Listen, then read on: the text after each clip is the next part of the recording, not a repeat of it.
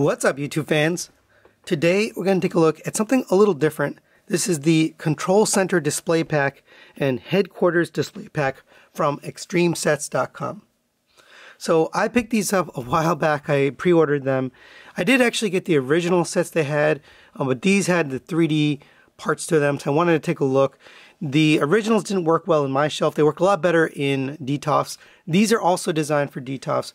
Me personally, you know my display. If you've been watching my channel, I use shelves. So we're going to take a look at both of these sets. I'm going to take them out, show you how to put them together, and then I'm going to actually put them on my shelves, and you'll see for the first time, at least on my channel, how these look on the shelves.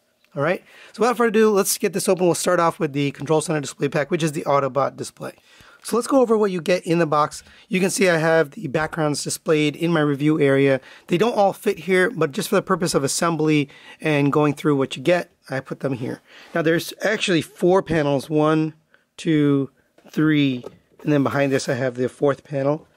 But they just don't fit here in my display area. Now there's a little bit of assembly. You can see there's some slots here. If you can't see it, there's a couple right here, here, and then here along the side. So those are intended for the 3D part of the display, where there's some control panels and stuff that will protrude from the display. These are actually one piece, so the floor is actually attached. So you can see it bends right there. It actually came in the box folded up like this. So you had to unfold it and you can set up like this. One of my friends recommended putting double-sided tape so it sticks to my shelves. I believe these are designed to fit on a DTOF. They're designed to fit that size, but I'll just show you measurement. Looks like 14.5 high to the top. The floor comes out to 11.5 inches. Sorry if that's off the camera. So if you are wondering if this will fit in your display or in your DTOF, there are the measurements for you. So let's get ready to assemble it. It does come with instructions. Here are the instructions. So there are actually a bunch of different pieces. So there's 2 pieces here that are going to go on the display, kind of like a Teletran 1, I believe. There's a piece that goes down here, almost like a little display piece that kind of sets down. And then there's a bigger piece that goes on one of the parts. So we're going to put these together. I just wanted to show you these instructions. They do tell you kind of how to do it. All right, so let's get going. We'll start off with one of these smaller pieces here. So according to their picture here, you have one like this, and you have one longer piece like this. They're going to end up assembling. So this is kind of the screen. You can see it's right there. So if you don't want to put these on, you can still have the option of displaying it without the 3D piece. I think it looks really nice with the 3D piece. I'm going to put it on, but there it is right there if you don't want it. So go ahead and you're going to bend these here.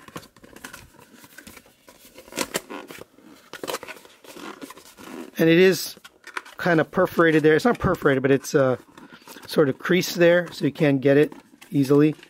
And basically you're going to stick it through just like old school when you're a kid, you know, put together these little cardboard or whatever displays you would get in magazines. Same kind of thing. So we're going to stick these into here. All right, and there you go. There's what it looks like with the display piece installed. Let me move this one off. And that looks pretty cool. I mean, pretty neat little thing. Now here's with the back. I believe we're going to end up folding these over onto the back of the cardboard. Now for me personally, I need the space, so I'm going to have to fold those so that it sits flat against my shelf. But I really like the way that looks. I think it just turns out great. So we're going to do the same thing on this one. Again, I'm probably going to fast forward this part. It's probably boring to see me doing this. But again, you can see it's got the part printed there. So if you don't want to use the 3D display, you don't have to. But let's go ahead and install this one as well. And there you go. There is the display. And you can see I have a little bit of the whatever was in those holes comes popping out, which is fine. And now you got that look there. So that looks pretty cool. I like how that looks. So let's assemble the rest. Now these just turn into boxes. So you can see they're already kind of put together. I'm going to kind of straighten these up into rectangular shapes here. and then it turns into a box. You know, pretty simple assembly there. And this one, I believe it goes on the bottom of the display. So let's see, I believe it's this one here. And I'm not sure if there's a direction. It's hard to tell. Looks like you could use any side you want to. And they're mirror images. So I believe this one just goes right there on this display here.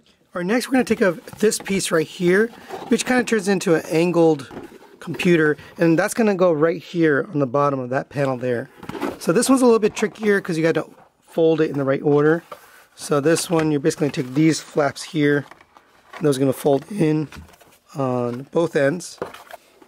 So go ahead and get it set up kind of like this, with these flaps angled inwards. Then you want to take this and fold this up into the shape they expect. So in order to do that, you got to fold these tabs as you fold. Here, maybe do it this way, and put them in one at a time. So do these front tabs first.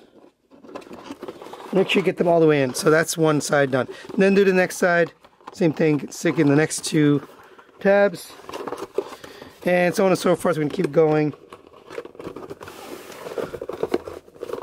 And then finally on the bottom, get these 4 tabs in at the same time. Make sure all lined up. And close up the box. There you go. There is the box all put together. Make sure you get all these kind of squared off. And that's what it looks like. You can probably get this a little bit better and straight.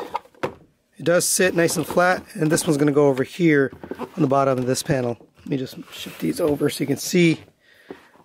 That fits perfectly right there. So that's really it for the assembly on this set. We're going to get this onto the shelf in a little bit. First, we're going to go ahead and assemble the headquarters display pack, which is the Decepticon version of this. So let's get that out. So here are the headquarters display pack out of the box, and this also has 4 panels, just like the control center. And so here, let's pan over. There's the one. There's the main center computer, side one, and then there's the 4th one. And you can see there's a gap here on the bottom, and that's where we're going to end up putting some of the pop-ups. So here's the pop-ups you get. On this one you get just 2. So you get this and this right here. So those are going to end up going down here on the bottoms of these displays. I assume they're going to fill in those parts there. So just like the other one, we do get instructions here to put it together. And basically just going to fold these boxes up like before. So there is an order to these. Now this one, I'm going to open this up. And first you want to fold these panels in, like that. Get these going inside. Same with this one. It's going inside. Fold this panel down here. Fold these tabs down, and that's going to go into here.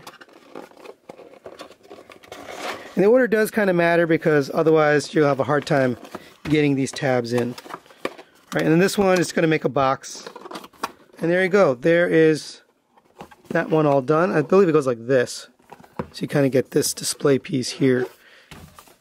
Here's the second one. This one is just basically the same kind of box type of thing. There's what it looks like, all done. So, let's see. Okay, so I believe this piece goes here. I think I had it wrong. As you can see, it matches up. So once again, if you don't want to use this, you can just leave it like that. It looks sort of 3D, but if you want it really 3D, there you go. And then we'll pan over here. Here's the other panel, and this piece, I believe, just sits right there. So that's it for the headquarters display. Now what we're going to do is get these up on my shelf. So let me take a shot of the shelf before this. So I'll kind of do a before and after so you can kind of see how they look. So here's my display currently. I'm planning to do that bottom shelf there where you see Optimus and Megatron. So I'm going to start on this shelf here with the Autobot display, and then I'm going to work my way over. Let's see how far along that goes, but that whole shelf is Autobots. And then we're going to work on the Decepticon shelf here, and hopefully that goes all the way to the end on this side. So let's get that installed and then we'll come right back and I'll show you how it looks. So here is the finished updated display. Now I left everything exactly how it was. I probably won't leave it like this permanently, but I wanted to show you the exact same setup but just with the background inserted. And man, what a difference this makes. Just to show you the contrast, there's my shelf without the background done. Now I do have more display backgrounds left, so I am going to do the rest of this shelf. I kind of regret not buying enough of these, but anyway, here how it looks. I mean, just looks awesome. And again, I probably wouldn't have it set up like this, but just to show you how it looks, exactly the same setup. There's the computer screen behind him. That looks really good. So the Autobot one worked out pretty much perfectly. I did have a piece of the Decepticon shelf, so here's the Decepticon. I don't have anything dividing this, so I think I might get something just to put in between there. You know, just a black piece of cardboard or something. But here's the Decepticon. This one also came out really good.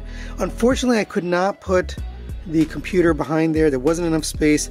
Just the way I have it set up. That doesn't mean you can't do it. It's just I wanted to replicate the exact setup I had before. So I do have that piece of cardboard kind of sitting separately. And I actually moved that one over here and then I got rid of this one. But these guys can stand on it just perfectly, so that worked out. Here's the rest of this shelf. And here's where it ends. So again, you can see the contrast, how much different it looks without the background. Of course, I'm going to finish this off with some more backgrounds here. But definitely recommend it. I really think these sets turned out great. I think Extreme Sets does a good job. And one more thing, just this arc turned out perfectly because now it looks like it is actually crashed into the mountain, because up there on the display you can see the little mountain side there. So I'm going to continue with this on my display set here, and I haven't gone through all my shelves. I probably have to buy a few more. But this definitely looks great. I highly recommend it if you're looking for a diorama or a background for your detofs or for your shelves or just for whatever setup you have. Definitely recommend it. That's it for today. Thanks for watching and we'll see you next time.